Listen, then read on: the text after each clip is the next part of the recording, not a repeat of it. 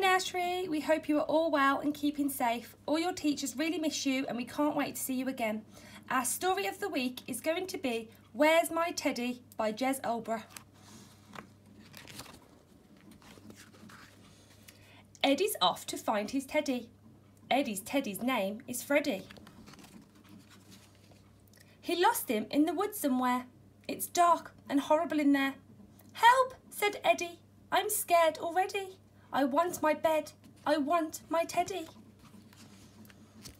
He tiptoed on and on until something made him stop quite still.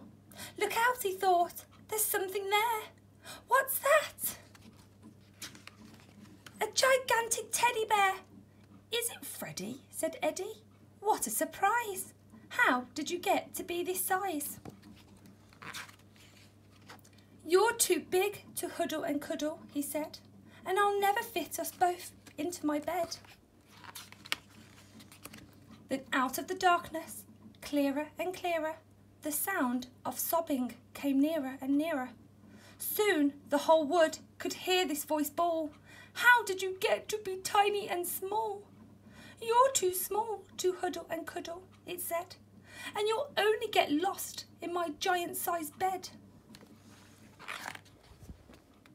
It was a gigantic bear and a tiddly teddy stomping towards the giant Teddy and Eddie. My Ted, gasped the bear. A bear, screamed Eddie. A boy, yelled the bear. My Ted, said Eddie. They ran and they ran through the dark wood, back to their homes as quick as they could.